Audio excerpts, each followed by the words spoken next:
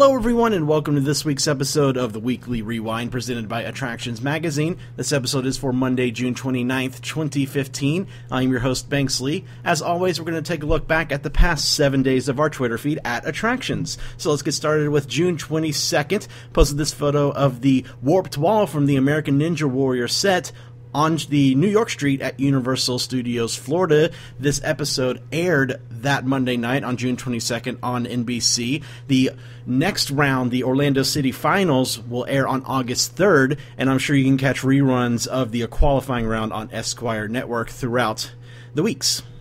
Moving on to June 24th, a brand new Jamba Juice opened up in Crossroads over by Downtown Disney.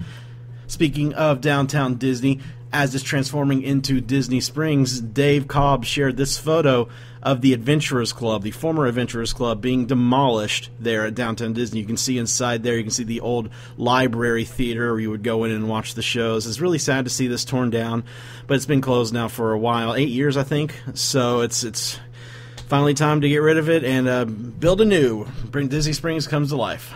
A lot of people are sad about this. I'm one of them. Also over there at Downtown Disney, you can see the construction progress on the new Hangar Restaurant, which is going over there by the Boathouse, themed to Indiana Jones, of course. You can check out our blog for more details about this bar. As I told you about last week, some of the staff was overseas on vacation. They were at Disneyland Paris and other places, and as they were flying into MCO here in Orlando, it got this really cool rainbow through the rain over Central Florida. I think this is a really pretty shot. Moving on to June 25th, we were over at Legoland, Florida for the opening of their brand new LEGO Friends Heartlake City expansion. This little area has a new ride, a new show, and a couple cool little details. In fact, if you're a awesomer pass holder with Legoland, that's also gets you into the iDrive 360 stuff, you can go to Legoland right now and pick up this special Heartlake City brick to add to your awesomer pass collection. Just a look at just one of the many models, new LEGO models that they have inside Heartlake City. This is a LEGO Friends right here. It's a fun little photo op. And here are a couple of Vine posts of what you can see at Heartlake City. This is Mia's Riding Adventure, new ride there. It's actually more intense than you would think. It spins, you can't really see it right here because it's about to do a switcheroo on the spinning, but it spins a lot, and the half pipe motion, and you get some good airtime on there. This is a look at the grand opening ceremony for it. The characters dancing, LEGO characters are there, some kid dancers, really neat little ceremony there. And then here's a preview of the new stage show that's inside the Heartlake Hall, LEGO Friends to the Rescue. You can see full videos of the ride, the opening ceremony, and this show on our YouTube channel at youtube.com/attractionsmagazine. Moving on to June 26th, at BobWad1 on Twitter, shared this photo at SeaWorld. Very busy. Summer crowds are here. It is summer. It's hot. There's rain every day. So definitely be prepared when you go to the parks.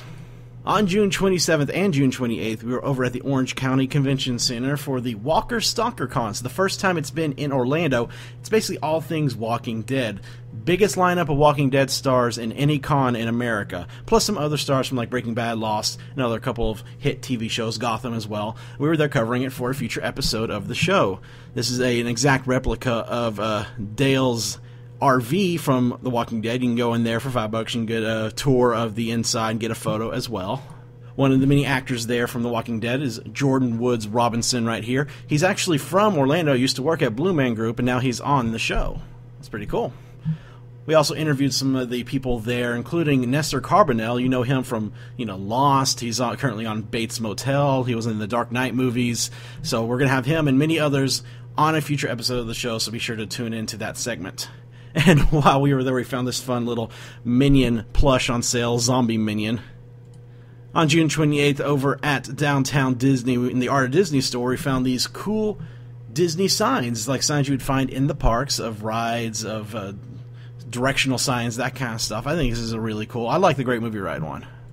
And finally, I want to end this week with a look, of course, here at our brand new summer issue of Orlando Attractions Magazine. It has to do with iDrive 360, the Orlando Eye, Madame Tussauds, Sea Life, and the new Skeleton Museum over there. This is now available digitally in our app and as well in print on our website and over at Theme Park Connection. So go pick yourself up a copy. And that'll do it this week for the Weekly Rewind. Be sure to tune in to the show this Thursday. We're going to show you around Heartlake City, like I told you about earlier. And then also we'll be at the new Crayola Experience at the Florida Mall. So you don't want to miss that one. And until next week, guys, have fun. We'll see you later.